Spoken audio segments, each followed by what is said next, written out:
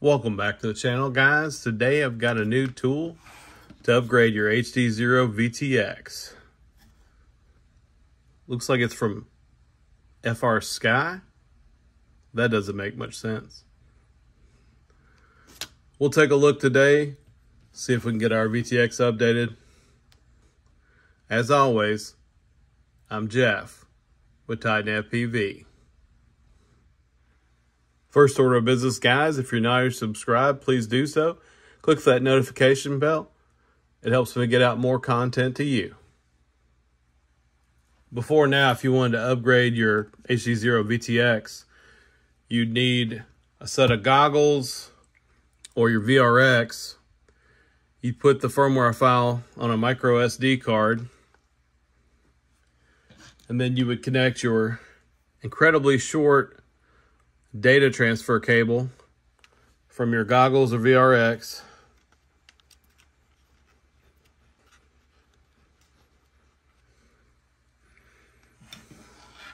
to your VTX. I do have a video tutorial on how to do the original way. I'll post that up here in the upper right. But as you see, the cable's really short. I was able to pick up this longer data update cable, but it still can be a pain to update your VTXs. Frsky has come up with a new solution because they have partnered with HDZero for their new monitor with a built-in VRX. With that, they needed a way to update the VTX. You can get this USB dongle. I believe I picked it up for about $15 US shipped. Picked it up on the Horus website. You can also get this on AliExpress. I believe I got it in about a couple weeks.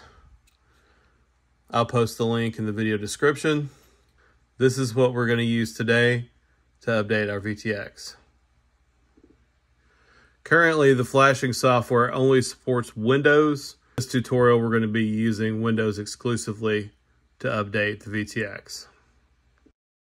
On our PC, we're going to head over to the HDZero website, and we're going to go to the download section. We're going to scroll down for the firmware. We're going to grab the most recent firmware that's compatible with our VTX.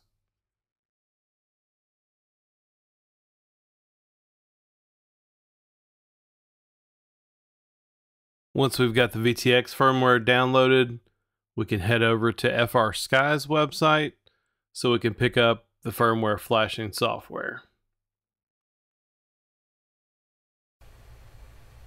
Okay, we're going to head over to the download section once again.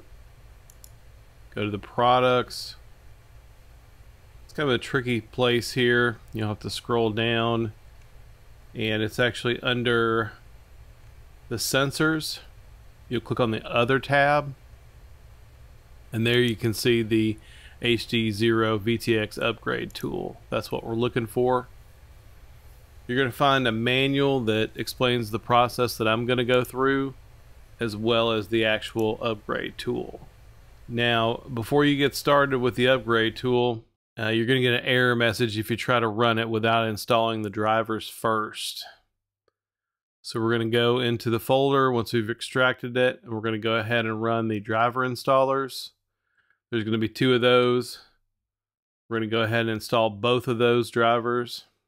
I believe one of the drivers automatically installs when you connect the firmware flasher to your PC, but you will need to make sure that both of those drivers are installed before you get started with the flashing process. Once we've confirmed the second driver has installed, we can go ahead and connect the USB cable to our PC and the other end to the VTX, and then open up the firmware flasher.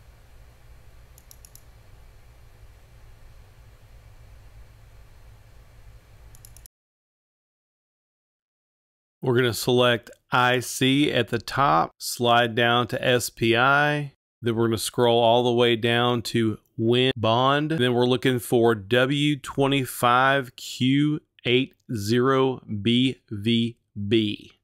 Once you've got that selected, You're going to click on the green arrow to read IC.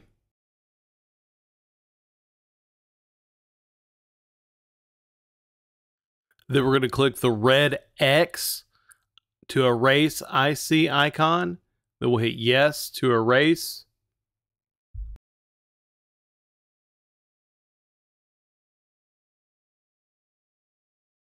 Now all we have to do is to open the firmware folder and it flashes our firmware. We're going to do that by clicking on the open icon. Then we're going to select our appropriate HDZero VTX firmware. And then we're going to click on the red arrow this time. And then we'll hit yes to begin programming. Once that's complete, we can go ahead and close the app and unplug our VTX. Looks like the firmware flash was successful because the goggles are able to connect to the VTX. Alright, looks like we were able to get the VTX updated successfully. So that's definitely a win for another option to update your HDZero VTXs. Now, if you did pick up the longer cable, I believe they have those on HDZero.com. I'll have to double check. That's the same plug. It'll give you a little bit more length when you're updating your quads. But now you don't have to have your goggles or VRX handy to go ahead and update your HDZero VTX. Hopefully this video was informative, guys. Don't forget to give this video a thumbs up. If you got any questions or comments, post those down below. I'll get back to you as soon as I can. And as always, we'll catch you in the next one.